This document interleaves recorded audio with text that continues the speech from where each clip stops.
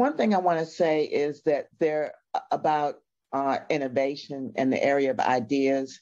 There are no stupid people, stupid ideas, just stupid people. And I quote myself in the book.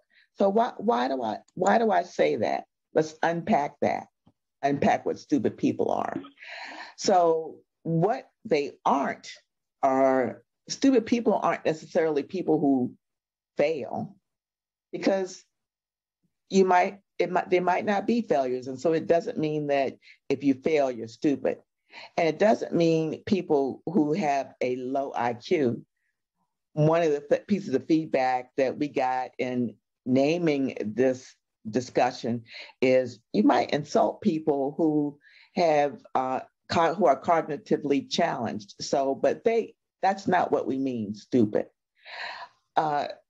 Stupid people who are not stupid might not, people who are stupid might not have a low intellect and they may not have a low education and they might not be able to come up with good ideas. You can also have highly educated people who may be able to come up with stupid ideas.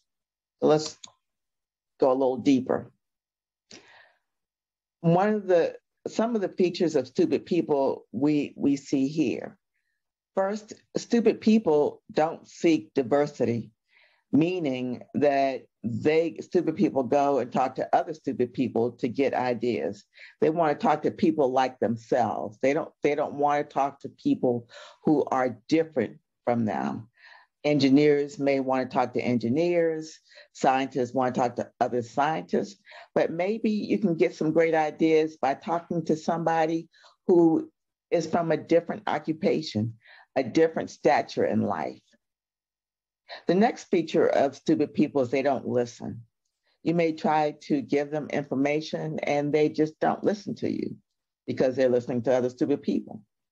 And they have a hard time ingesting ideas that don't match with what their bias is. They have a confirmation bias. They only listen to people who tell them what they want to hear. The next thing that stupid people do is they get on the wrong bus. If you are familiar with Collins' quote, from good to great, you get the right people on the right bus. Well, the stupid people get on the wrong bus. And then finally, they don't learn from their mistakes. They make the same mistakes over and over and over again. We were having a discussion about what happens in the academic community when a new president comes into a university. What often happens is a new president comes in and they bring the leadership team from their former organization. And then they stay there a few years and they go to another university and take the same leadership team to another organization. And they keep taking the same people over and over and over. So maybe they made mistakes in that other organization. They don't necessarily learn. They're propagating their mistakes over and over again. And if you don't seek diversity in terms of the people you work with, then you don't have anybody teaching you how to think different or helping you learn about different ways of doing things.